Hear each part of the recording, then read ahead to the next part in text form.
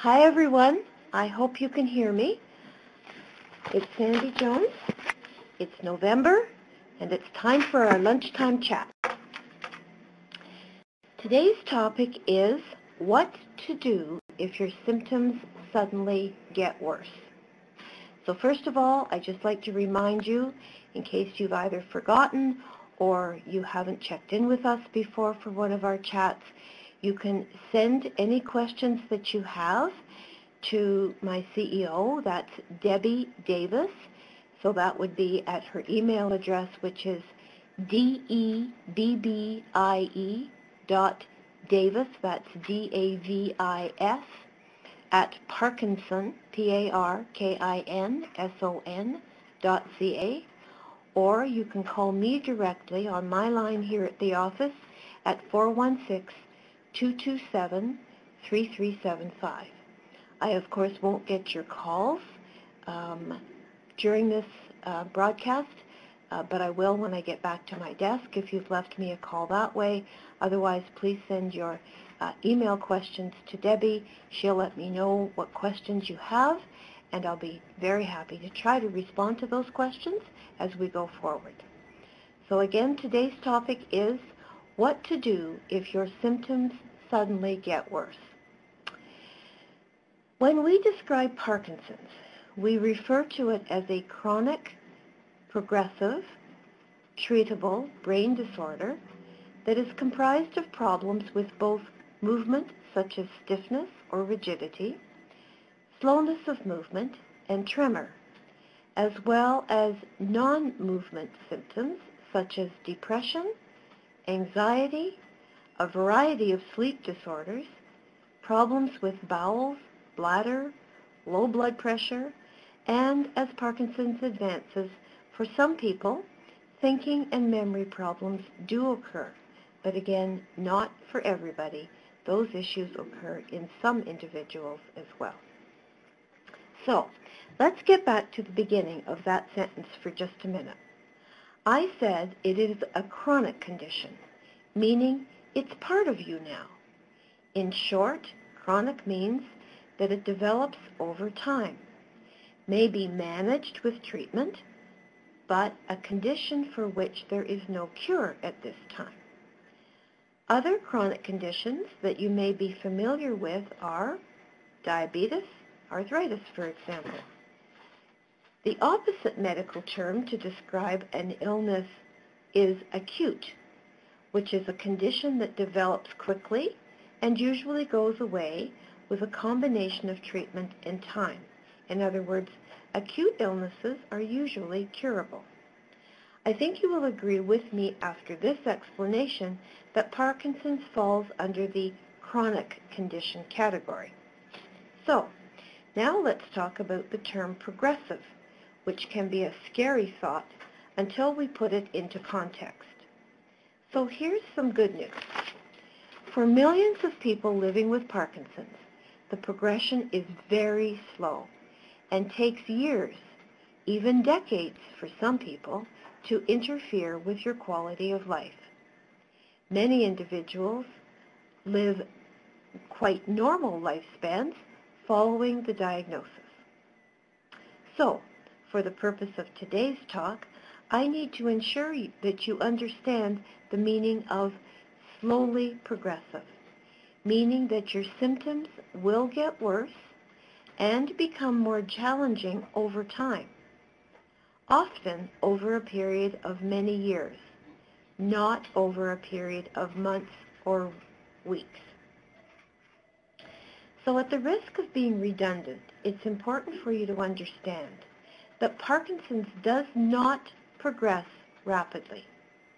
If there is a major change for the worse in your symptoms over a period of several days or weeks, there is very likely another cause for this, and you need to seek appropriate medical advice.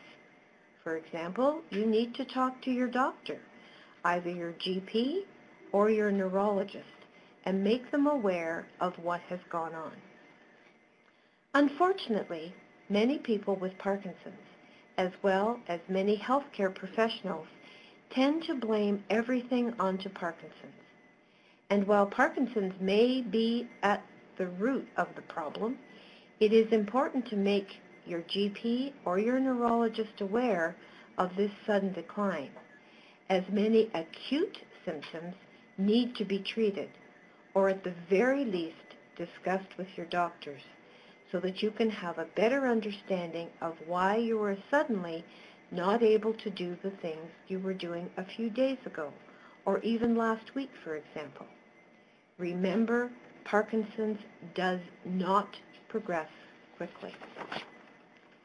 In previous talks, I have spoken about bladder control and urinary difficulties, such as urinary frequency, that is, frequent trips to the toilet.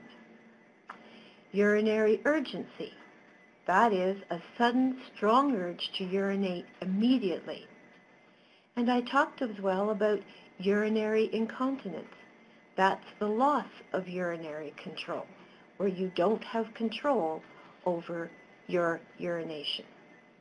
Also, difficulty starting urination, as well as the sensation of not completely emptying your bladder, and also a leakage of urine.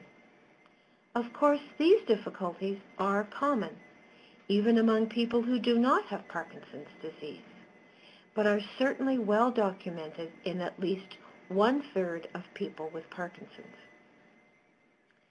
Generally speaking, bladder problems and urinary issues are insidious. That is to say, they have a very gradual onset and slowly sneak up on you over time. There is one urinary problem where there is no sneaking up or creeping up involved, however. I'm referring to urinary tract infections, or they are commonly referred to in the medical profession as a UTI, again standing for urinary tract infection. I dare say they are the biggest culprit when it comes to causing a sudden worsening of your symptoms. The problem is that urinary tract infections produce symptoms identical to urinary problems due to Parkinson's, such as urgency and frequency that I mentioned a minute or two ago. So you may have difficulty convincing your doctor that he or she needs to rule out a UTI as the cause of your declining symptoms. Here are a couple of tips that may be helpful when it comes to identifying urinary tract infections. Do you have any burning or pain when you pass urine? Are you passing your urine more urgently or even more often than is usual for you? Do you have a fever? Some older patients with Parkinson's may also experience confusion, hallucinations, or delusions as the only feature of a urinary tract infection. So it is important to consider and to exclude this as a possible explanation when the patient's mental health suddenly changes for no apparent reason. So if you are experiencing any of the above, see your family doctor and request to have a urine culture done, as a simple urine analysis can detect an infection and infections are easy to treat with antibiotics. If you have not experienced any of the above, then just tuck away this information in a file marked "What to do if my symptoms suddenly get worse" for your future reference. While we're on the topic of infections, another type of infection that is common in Parkinson's patients are respiratory infections, and in particular pneumonia, the most common type being aspiration pneumonia, which is related to ineffective swallowing when food, liquid, and saliva get into the lungs. So things to watch out for here are: do you have a cold, a cough, or a fever? Understanding that all infections cause sudden worsening of your symptoms, you should see your family doctor if your cold, cough, or fever persist, or if you have colored sputum when you cough, especially if you have difficulty breathing, by all means, you definitely need to see your general practitioner, as antibiotics will be necessary to treat infections of this type as well.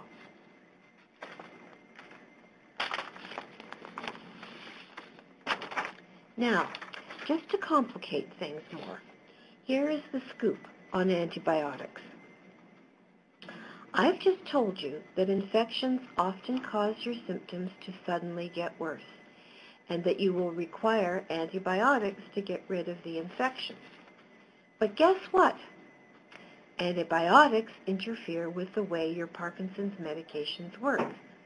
So, while you are taking antibiotics, which you must do to combat the infection, or it will just continually get worse and worse,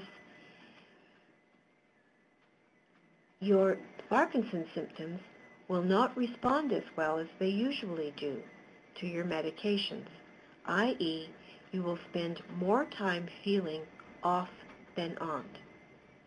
And if that's not bad enough, it can take 2 to 3 weeks after antibiotics are completed for them to wash out of your system. So you won't feel like your normal self for several weeks during and after your antibiotic treatment. First, the infection makes symptoms worse, and then antibiotics needed to treat the infection keep you feeling poorly for several weeks afterwards and after they have been prescribed. If the first cause of an antibiotic is not, course I should say, of an antibiotic is not successful, and sometimes it can take a couple of them to get to the root of the virus and or bacteria that's going on. And if your symptoms persist after you've taken the full course of the antibiotic, you need to repeat those tests, those cultures, be it a urine, if you've had a urinary tract infection, or a sputum test may be needed, and then another antibiotic may need to be tried after that. Well, I now have some good news. These setbacks are temporary. Too long for your liking, no doubt, but temporary all the same. So once again, Parkinson's does not progress rapidly, and you will feel gradually better and back to normal. But don't get discouraged, because it could take several weeks. Dehydration, or lack of adequate fluids, can cause havoc in our bodies from the time we are born right up until the elderly, as it upsets the balance of our essential chemicals, in particular something called our electrolytes, which are chemicals within our bodies. And if our electrolytes get out of balance, they cause behaviors that we would not normally see. This was a lesson I learned as a nursing student many years ago, more years ago than I would like to admit, to be honest. Elderly folks would be brought, usually by ambulance, into the emergency department, and they would be what we referred to at the time as away with the fairies. They would be very confused, usually hallucinating, i.e., seeing things or people that weren't there. Or they would be delusional. They would tell us that someone was trying to kill them, for example, or that their family was taking all their money, or that their spouse was having an affair. Naturally, they were very agitated, and even folks who were tiny and frail used to be as strong as an ox, particularly if they perceived us, their healthcare professionals, as a threat as well. The first thing we were supposed to do was take a blood sample and do a urine test to send off to the lab for analysis to look for a possible infection.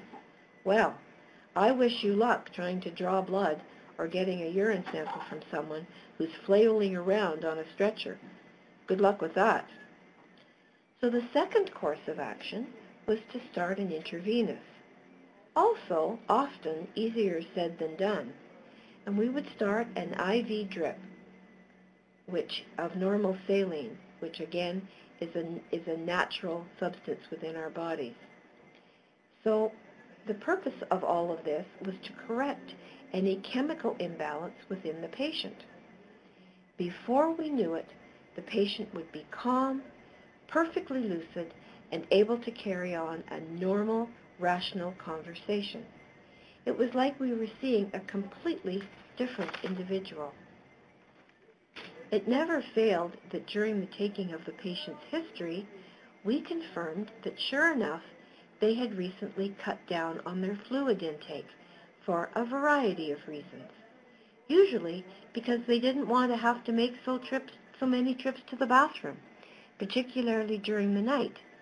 And the end result was the scenario I have just described. They weren't demented. Back in the day, we used to call this senile or pre-senile dementia. There was nothing wrong with them, except for the fact that their electrolytes were out of whack, and that what was going on, and was corrected quite easily with an intravenous solution of normal saline. I have mentioned in previous chats with you how, as human beings, we are finely tuned machines and are very precisely put together on many levels. Most of the time, we can take this balance for granted because, generally speaking, we behave in pretty much the same way on a regular basis. However, the maintenance of a relatively stable state of equilibrium can be quite easily put out of whack, even with something as simple as cutting down on the amount of fluid we drink on a daily basis. Just in case any of you are thinking, oh good, Sandy says I should increase the amount I drink, and think that I'm referring to alcohol. Well, if you thought that, give your heads a shake. The fluids I'm talking about are water and juice, fluids like that. In fact, in case you didn't know, alcohol, coffee, and tea are in fact very dehydrating.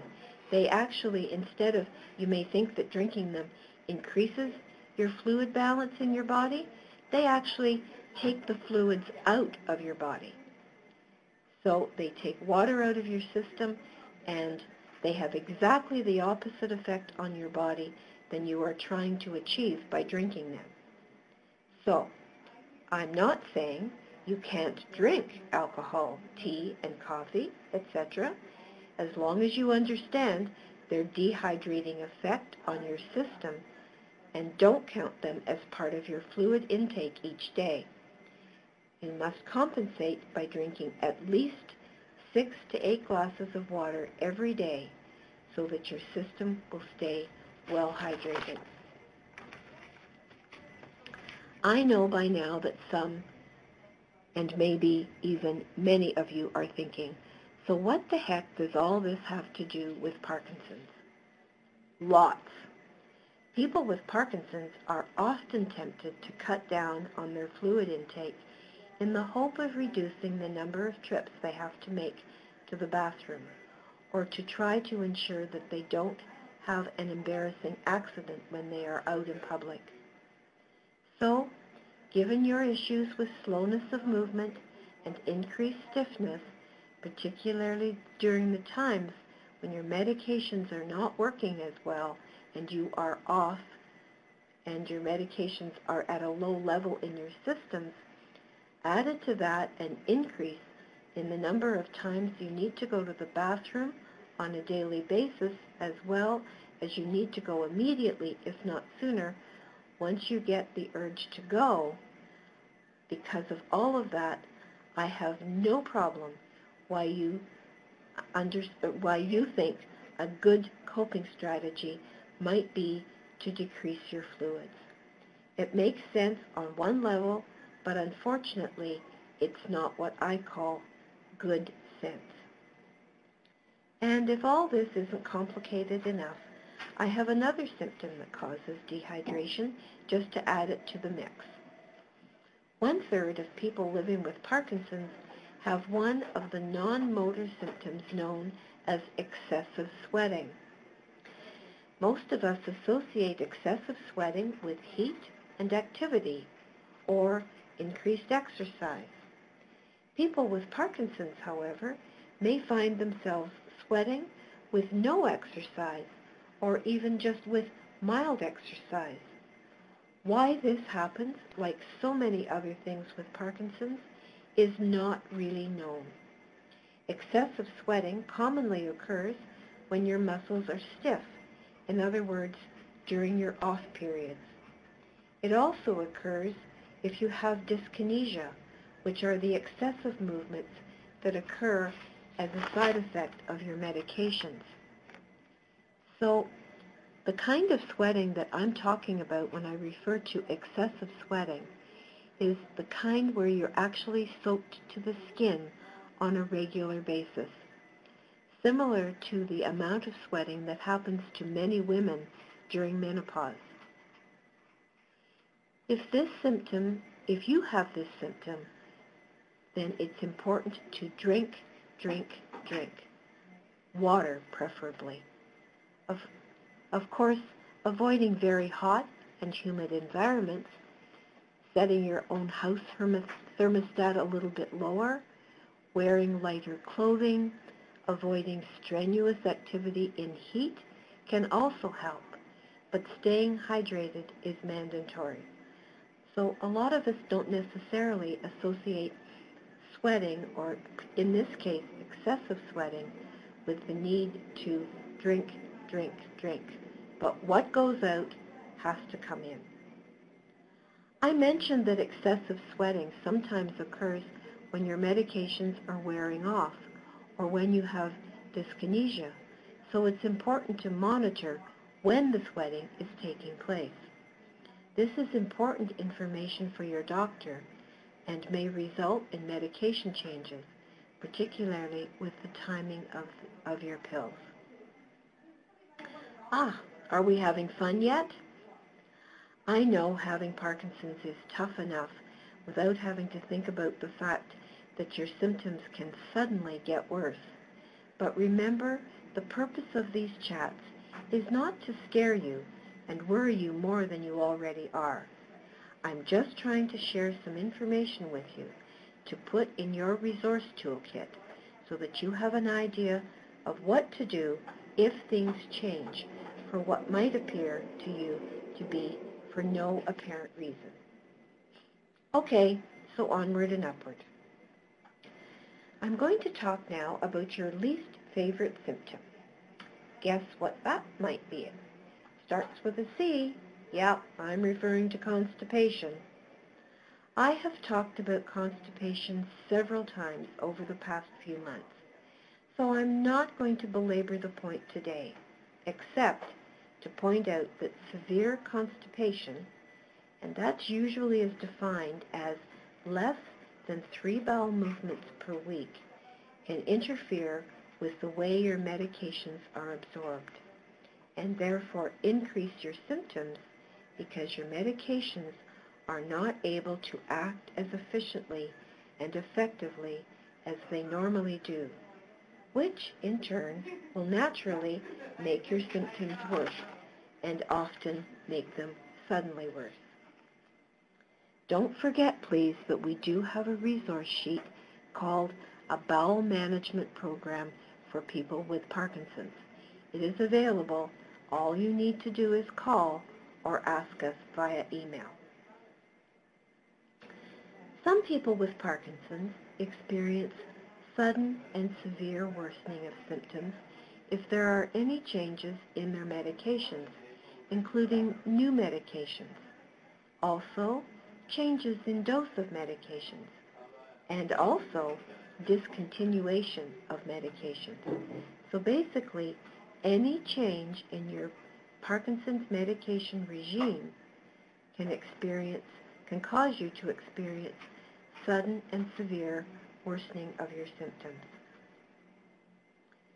Earlier in my talk today, I emphasized the fact that Parkinson's is a slowly progressive disease and that the rate of progression is different for everyone. Until we have a medication that will slow down or at best stop the progression, however, it stands to reason that medications that are effective at one stage of the disorder won't be sufficient later on.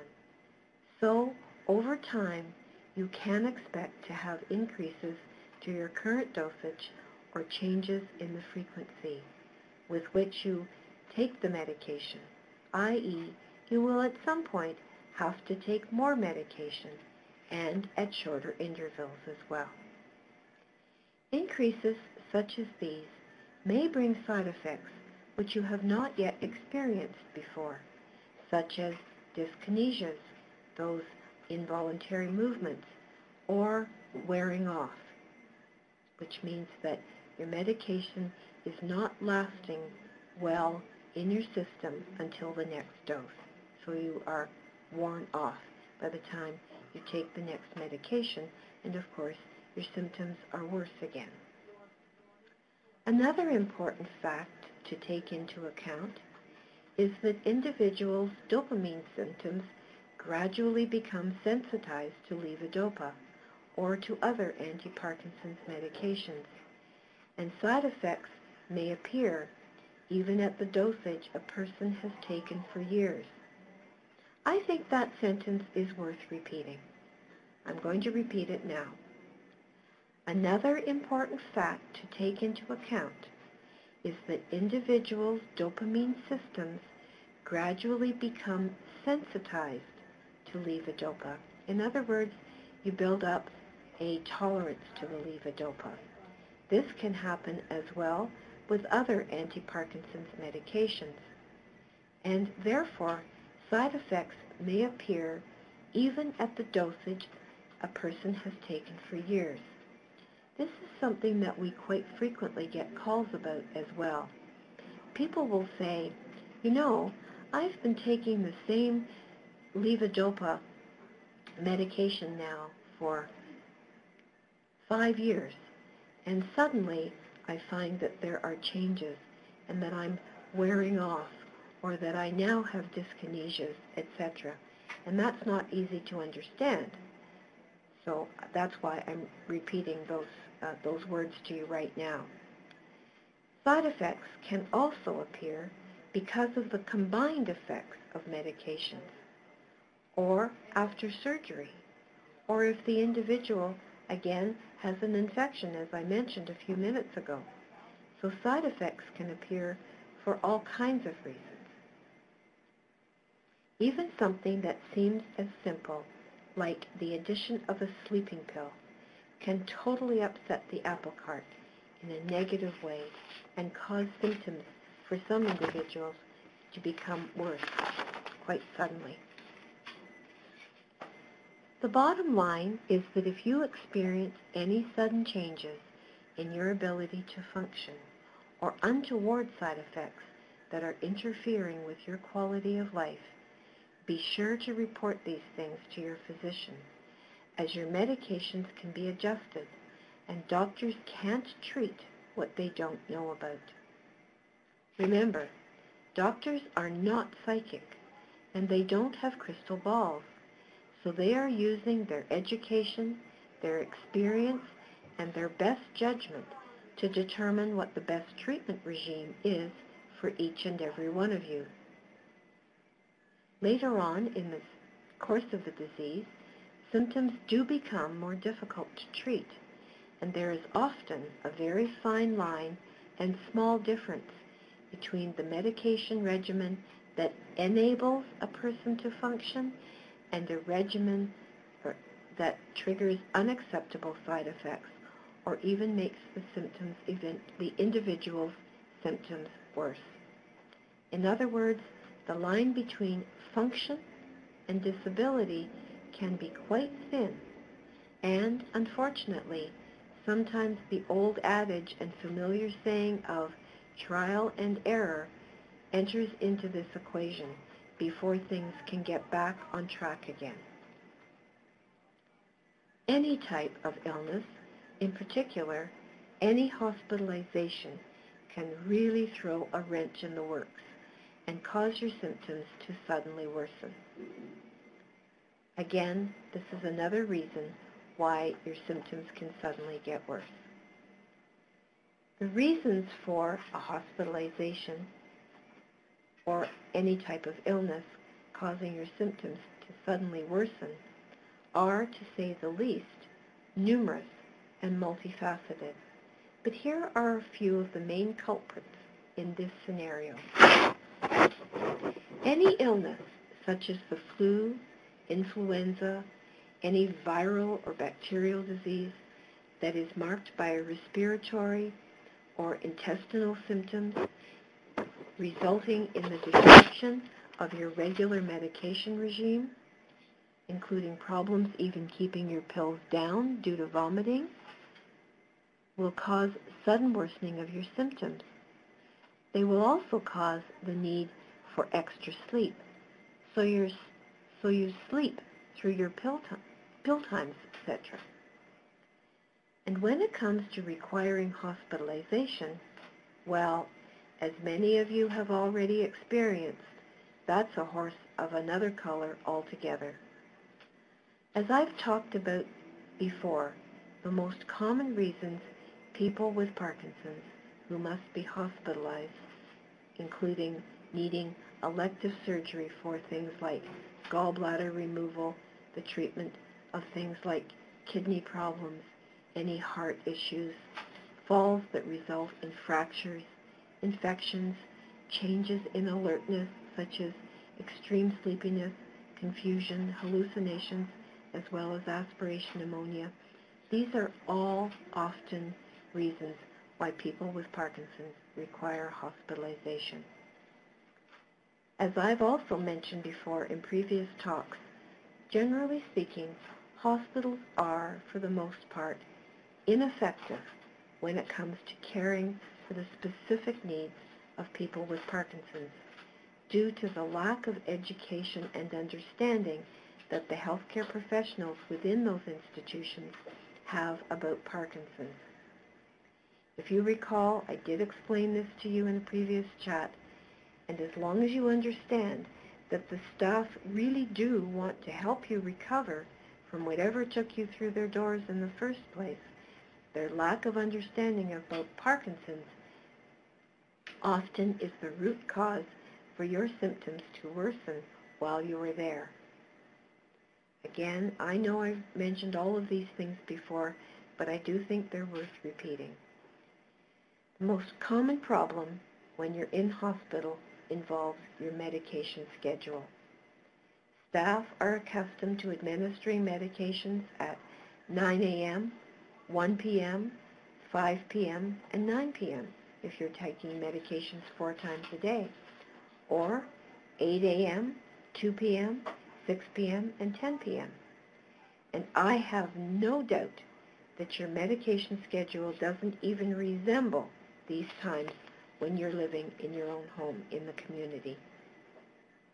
We know from experience that given the pressures on staff, a complicated schedule of oral medications is simply not going to be followed with great accuracy. Having spoken on this topic, I don't want to go into any further detail about it today. Suffice to say that if you encounter this problem, please give us a call and we will provide you with some education resources for healthcare professionals that might help.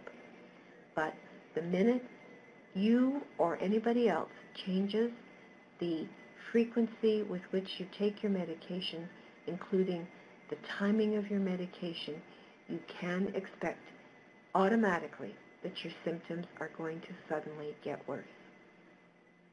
Another need to know on this topic is that a Parkinson's patient may be given drugs that conflict with your anti-Parkinson medications. So it's important for both you, the patient, as well as your family members, to monitor what medications are being administered, because being given the wrong medication as a person with Parkinson's, again, it will make your Parkinson's symptoms worse very quickly. Regardless of what illness you have, and regardless of whether or not you have required hospitalization, it can take several weeks for your symptoms to return to baseline and for you to feel like your old self again. Have you experienced any major stressors lately, such as a move to a new home, a death in the family, anything of that major proportion, etc.?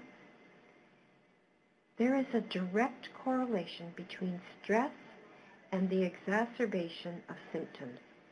So if you are in a stressful situation, your symptoms will suddenly get worse until the stress passes.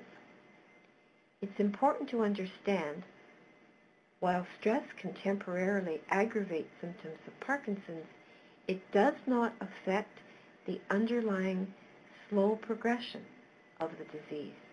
So being stressed will not cause you to have ongoing symptoms of worsening. In other words, if someone is very anxious, under pressure, angry, or excited, the motor symptoms such as tremor, slowness of movement, and gait problems may get suddenly worse. But the actual disease is not getting worse. The symptoms are temporarily getting worse. When the stress passes, your tremor, your slowness of movement, and your walking problems will return to your baseline level. Please note that I've talked just now about stress and excitement in the same sentence. Stress can actually be both good stress and bad stress, i.e. the symptoms of Parkinson's can be aggravated by negative stress, such as being put under pressure at work, or positive stress, such as the excitement of watching the Blue Jays or the Raptors as they win games quite consistently these days. Notice I didn't mention anything about the Toronto Maple Leafs. I wonder why, although they are a good example of negative stress with the way they're playing at the moment, I'm afraid. If possible, try to identify what helps you to relax. Things like exercise, listening to music, meditation, etc. So take heart. The suddening worsening of your symptoms is again temporary and not permanently damaging. This may seem obvious, but I feel I should mention that if you have fallen especially and hit your head recently, have experienced a headache or a sudden change in your symptoms afterwards, you could have a concussion or even internal bleeding, which can occur with head injury and could result in the worsening of your symptoms. Any type of head injury should be taken seriously, even if you don't think it was all that bad at the time. You never know how much damage you could have done, and it is important to see your family doctor for advice regarding the next steps. The last topic I'm going to talk about today is your sleep pattern. Has there been a major change in your sleep pattern recently? Poor sleep can make all of us feel as though we're not functioning at high a level as we could at times. And definitely, poor sleep can make all your Parkinson's symptoms worse. There are numerous problems related to sleep. In fact, I intend to do a complete lunchtime chat on sleep next year in the new year. But I'm going to mention a few of the problems that can interrupt your sleep, just to give you a few reasons why some people with Parkinson's have poor sleep. One is day and night reversal. Some people with Parkinson's sleep all day and therefore they're awake all night. There's also excessive daytime sleepiness, where people with Parkinson's sleep throughout the day. The reality is We only require just so much sleep per day.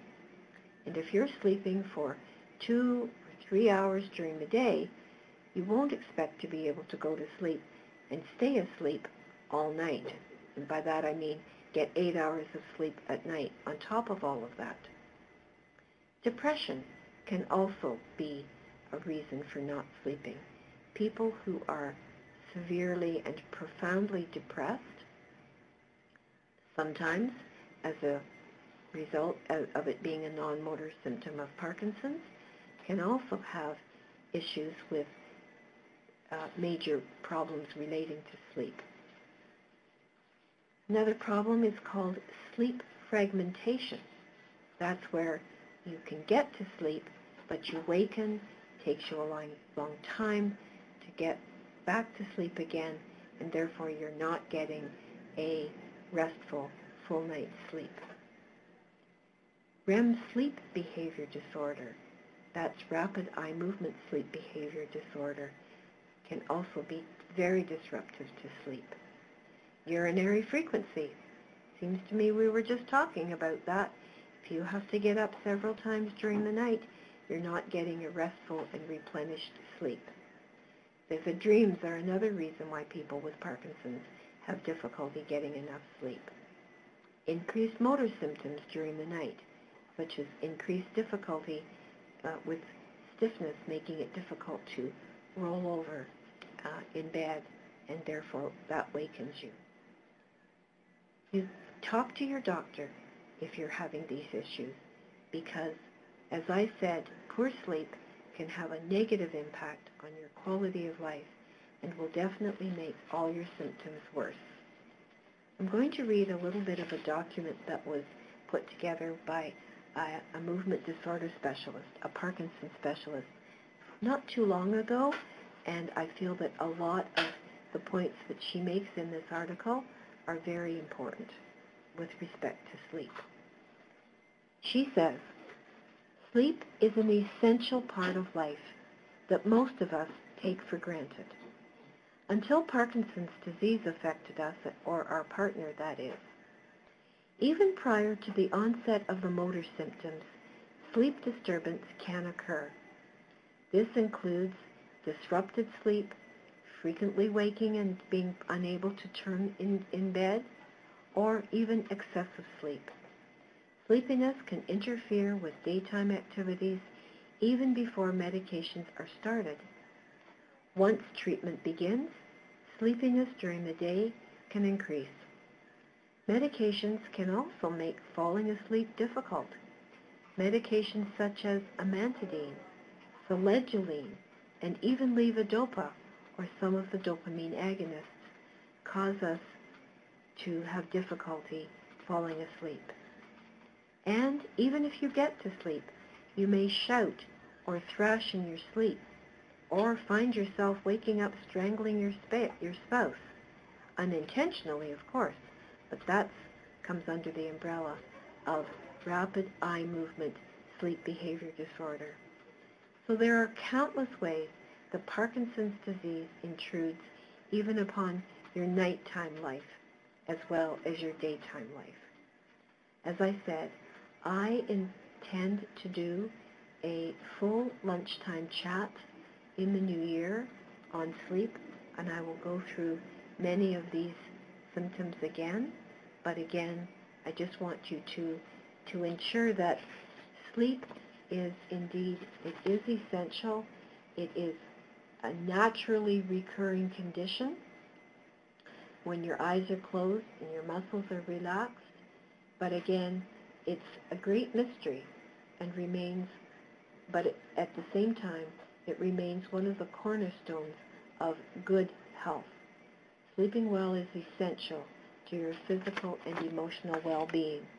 And as I said, it is a huge culprit when it comes to making your Parkinson's symptoms worse.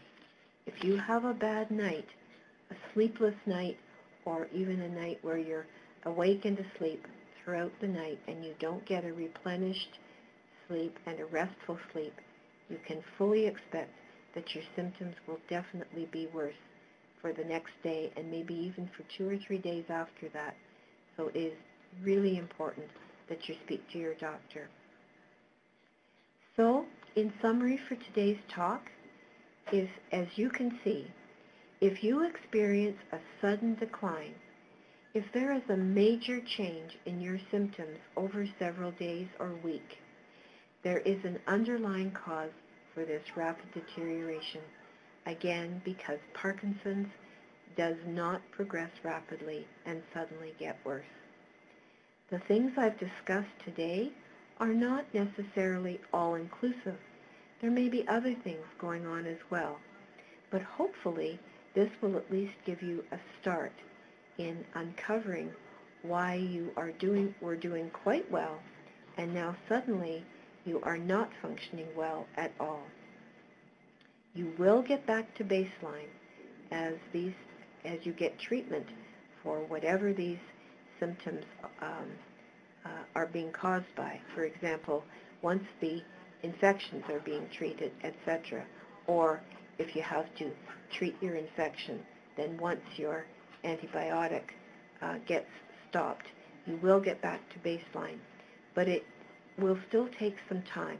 So try not to get too discouraged while you're putting this puzzle together. So I don't think any questions have come in today. Thanks for listening. I'm glad you were on the line today with this. If you have further questions about this, you know how to reach us.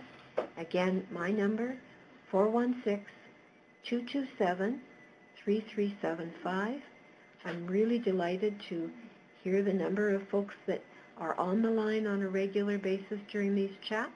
It's encouraging to me, and also for the number of you who tune in later when the second Tuesday of the month is not convenient for you. So take care, everybody. December's talk is going to be called Debunking the Myths about Parkinson's. That's debunking the myths about Parkinson's.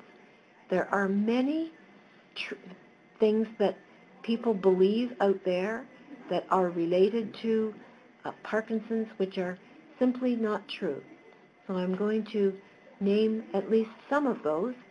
If you, for yourself, have come across a myth that you realize that maybe I should include in this talk, I'd be more than happy to put that into my talk. So please let me know. And also, again, please do contact me if there is a particular subject that you want to hear about on any given month, because, again, these talks are for you, not me. So let me know what helps and what doesn't. Thanks so much. See you in December. Take care, and bye for now.